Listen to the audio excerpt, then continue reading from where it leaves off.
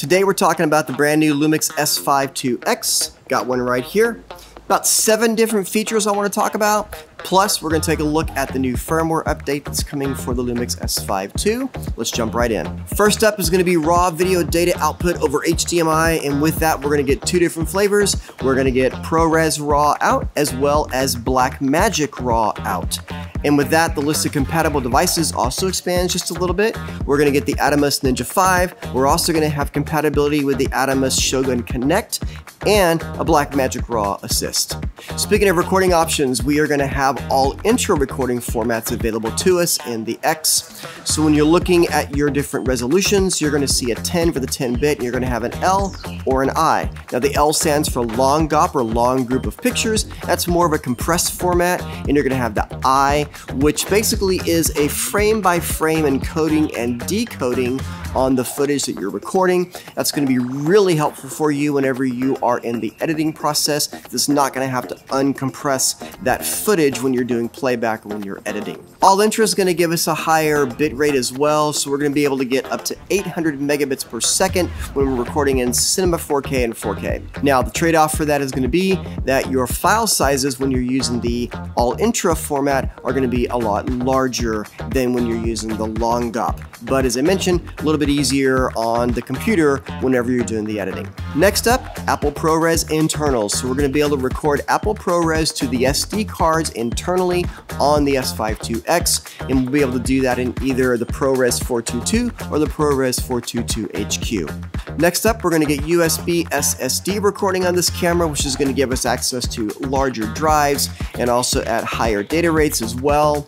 A few of the drives that are going to be compatible are going to be the Samsung T5, the T7, there's a SanDisk Extreme Pro, and there's also a SanDisk Pro Blade. Those are a few of the compatible devices. I'll drop a link down below with a full list of compatible SSD drives that you can use with the S5 Mark IIX.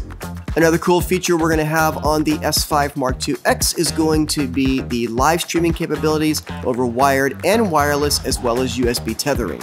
This option beyond just live streaming is going to allow you to control multiple cameras or a single camera on a PC or a Mac in a LAN environment. Also, you will be able to do live streaming out in the field, on the go. You can connect your camera to your smartphone with the LUMIX Sync app. Next up on the photography side, we're going to have Live View Composite available in the S5IIX. This is really helpful whenever you want to create some creative shots at nighttime, like doing star trails, or maybe the headlights downtown, city lights, things like that. This comes in handy and is a great feature we saw in the S5. Next is more of an aesthetics change to the camera itself, and that is going to be the first all blacked out design of a LUMIX camera. So the only thing on that camera that's going to be red is going to be the record button that sits up on top.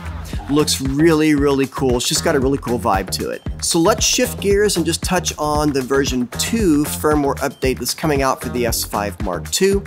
There's going to be 2 things in this particular firmware update. Number 1, we're going to be adding in Live View Composite into the S5 Mark II. So we've already got that. We've seen in the S5. That's going to be already in the X. We're going to get that now in the S5 Mark II.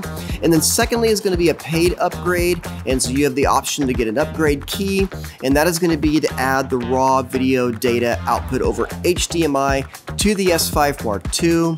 And that's going to be a price, I believe, of $199 to do that. If you want to learn more about the base features that are in the S5II and the S5IIX, the things that they share that are similar, I've got a video about that I recorded a few months back when the S5II was announced. I'll drop that up on the screen for you. Also, if there's any other features you'd like me to talk about in the video, please drop those comments down below.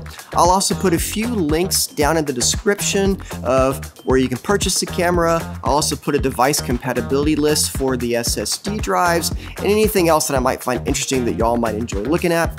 Other than that, my name's Todd White. Please click subscribe if you want to see more videos about LUMIX cameras, configuration and setup of the S5, the S5II, the S5IIX. And if you want to see any videos in the future from me, please drop those down in the comments below, and we'll see you on the next one.